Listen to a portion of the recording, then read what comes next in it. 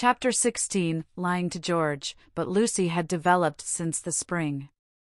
That is to say, she was now better able to stifle the emotions of which the conventions and the world disapprove. Though the danger was greater, she was not shaken by deep sobs.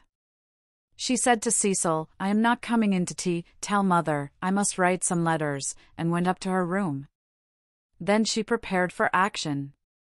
Love felt and returned, love which our bodies exact and our hearts have transfigured, love which is the most real thing that we shall ever meet, reappeared now as the world's enemy, and she must stifle it. She sent for Miss Bartlett. The contest lay not between love and duty. Perhaps there never is such a contest. It lay between the real and the pretended, and Lucy's first aim was to defeat herself. As her brain clouded over, as the memory of the views grew dim and the words of the book died away, she returned to her old shibboleth of nerves. She conquered her breakdown. Tampering with the truth, she forgot that the truth had ever been. Remembering that she was engaged to Cecil, she compelled herself to confused remembrances of George. He was nothing to her, he never had been anything, he had behaved abominably, she had never encouraged him. The armor of falsehood is subtly wrought out of darkness, and hides a man not only from others, but from his own soul. In a few moments Lucy was equipped for battle. "Something too awful has happened," she began, as soon as her cousin arrived. "Do you know anything about Miss Lavish's novel?" Miss Bartlett looked surprised, and said that she had not read the book, nor known that it was published. Eleanor was a reticent woman at heart. "There is a scene in it. The hero and heroine make love. Do you know about that, dear? Do you know about it, please?" she repeated. "They are on a hillside, and Florence is in the distance. My good Lucia, I am all at sea. I know nothing about it whatever. There are violets. I cannot believe it is a coincidence. Charlotte, Charlotte, how could you have told her? I have thought before speaking, it must be you." "Told her what?" she asked, with growing agitation. "About that dreadful afternoon in February." Miss Bartlett was genuinely moved. "Oh, Lucy, dearest girl, she hasn't put that in her book?" Lucy nodded. "Not so that one could recognize it." "Yes. Then never, never, never more shall Eleanor Lavish be a friend of mine." "So you did tell?" "I did just happen, when I had tea with her at Rome, in the course of conversation, but Charlotte, what about the promise you gave me when we were packing? Why did you tell Miss Lavish, when you wouldn't even let me tell Mother? I will never forgive Eleanor. She has betrayed my confidence. Why did you tell her, though? This is a most serious thing. Why does anyone tell anything?"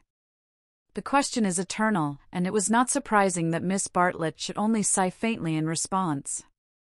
She had done wrong, she admitted it, she only hoped that she had not done harm, she had told Eleanor in the strictest confidence. Lucy stamped with irritation. "Cecil happened to read out the passage aloud to me and to Mr. Emerson. It upset Mr. Emerson and he insulted me again. Behind Cecil's back. Ugh. Is it possible that men are such brutes? Behind Cecil's back as we were walking up the garden." Miss Bartlett burst into self-accusations and regrets.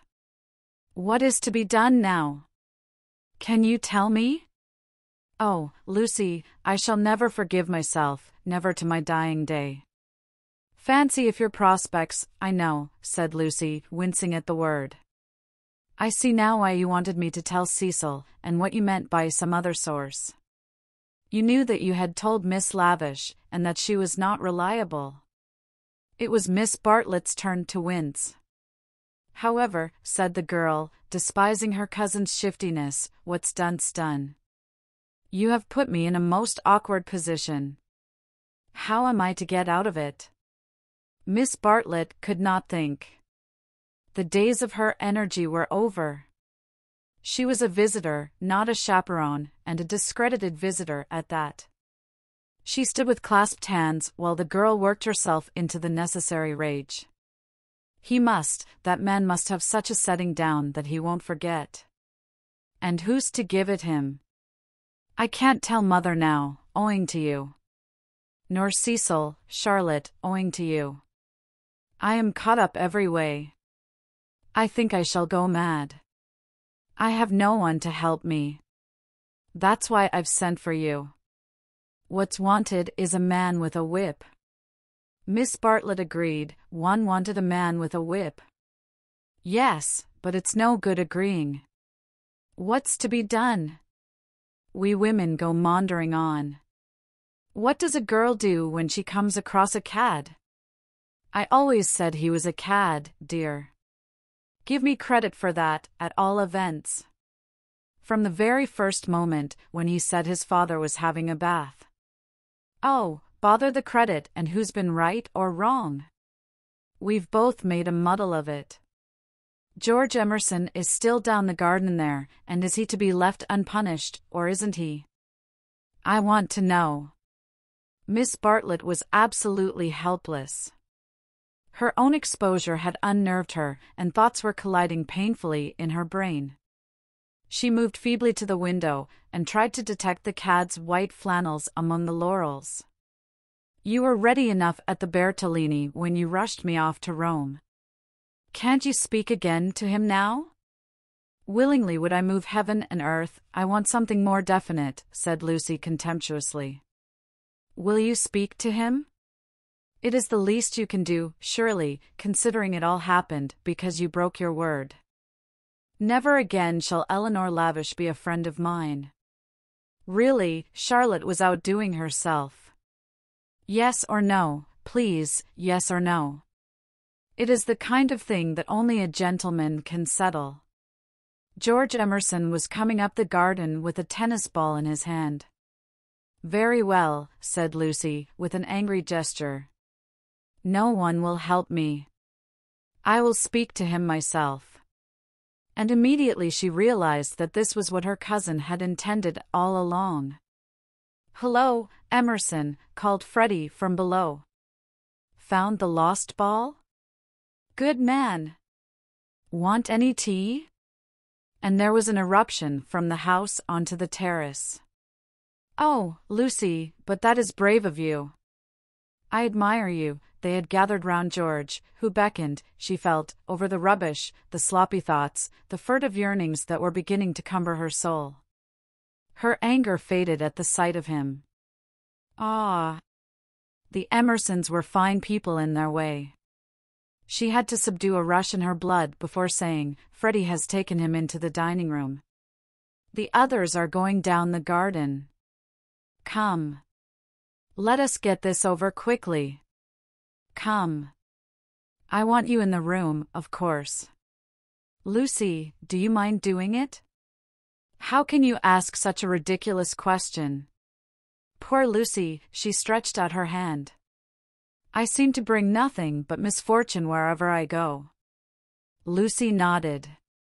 She remembered their last evening at Florence, the packing, the candle, the shadow of Miss Bartlett's toque on the door. She was not to be trapped by pathos a second time. Eluding her cousin's caress, she led the way downstairs. Try the jam, Freddie was saying. The jam's jolly good. George, looking big and disheveled, was pacing up and down the dining room. As she entered he stopped, and said, No, nothing to eat. You go down to the others, said Lucy, Charlotte, and I will give Mr. Emerson all he wants. Where's Mother? She started on her Sunday writing. She's in the drawing room. That's all right. You go away. He went off singing. Lucy sat down at the table.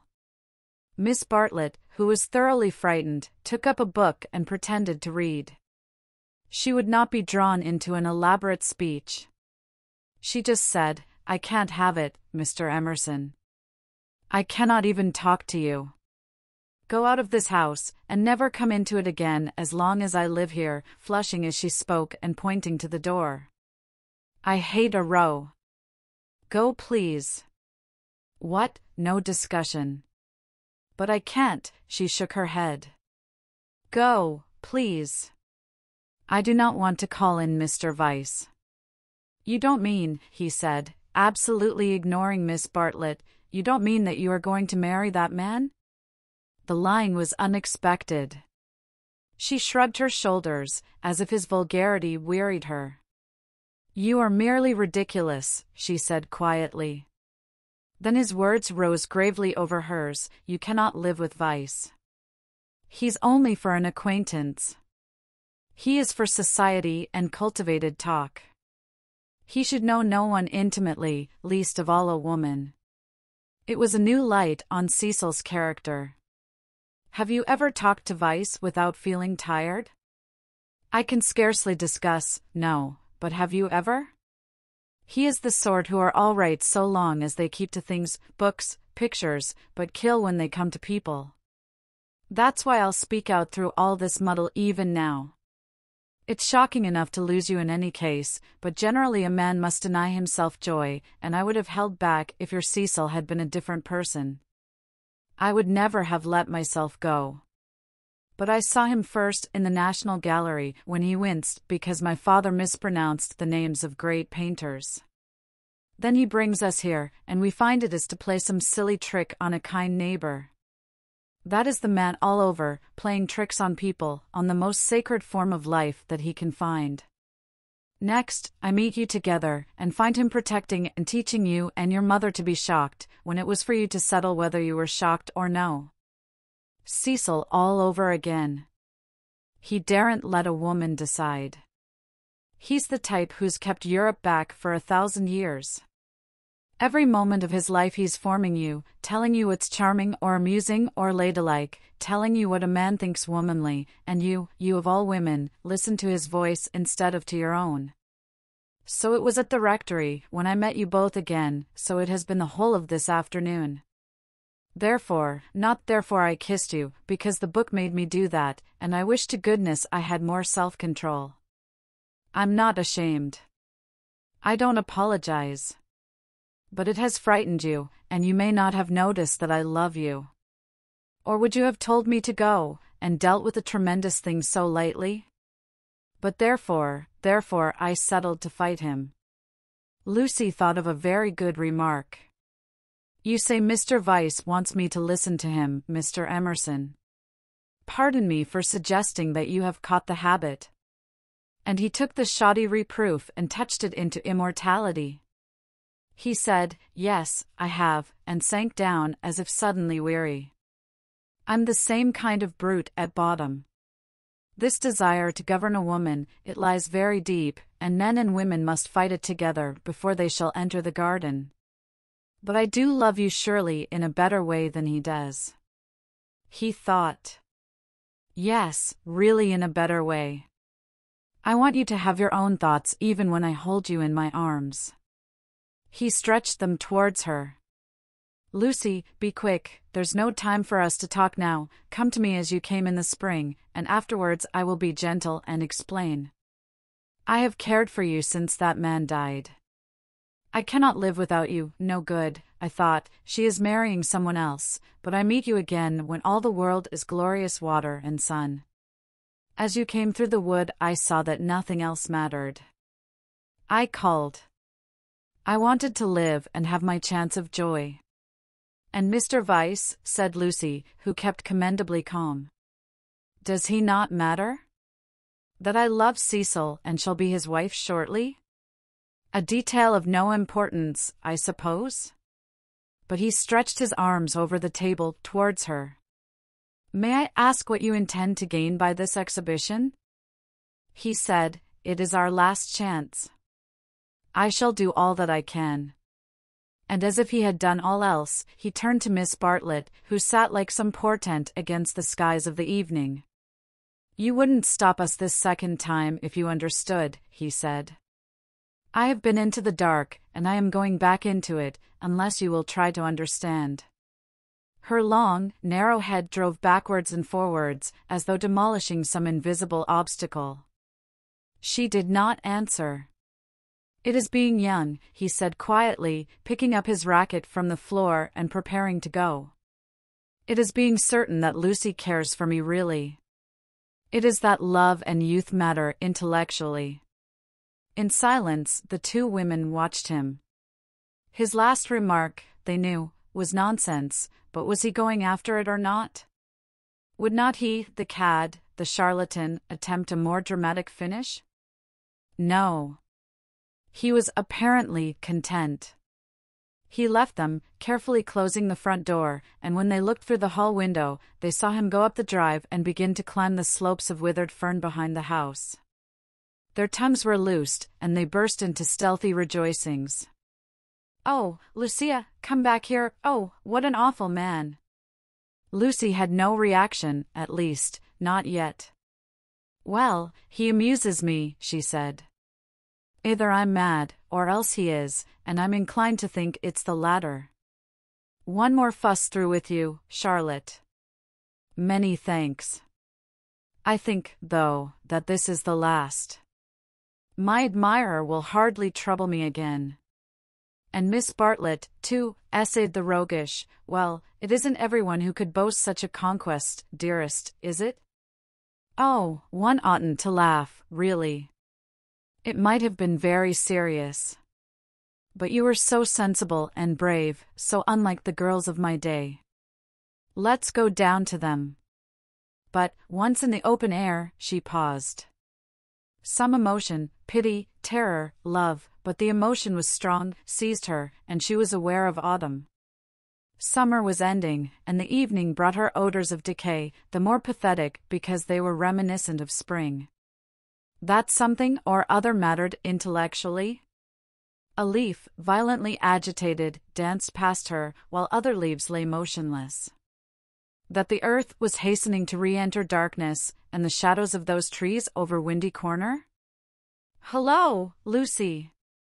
There's still light enough for another set, if you two'll hurry. Mr. Emerson has had to go." "What a nuisance." "That spoils the four. I say, Cecil, do play, do, there's a good chap. It's Floyd's last day. Do play tennis with us, just this once." Cecil's voice came, "My dear Freddie, I am no athlete. As you well remarked this very morning, there are some chaps who are no good for anything but books. I plead guilty to being such a chap, and will not inflict myself on you." The scales fell from Lucy's eyes. How had she stood Cecil for a moment? He was absolutely intolerable, and the same evening she broke off her engagement.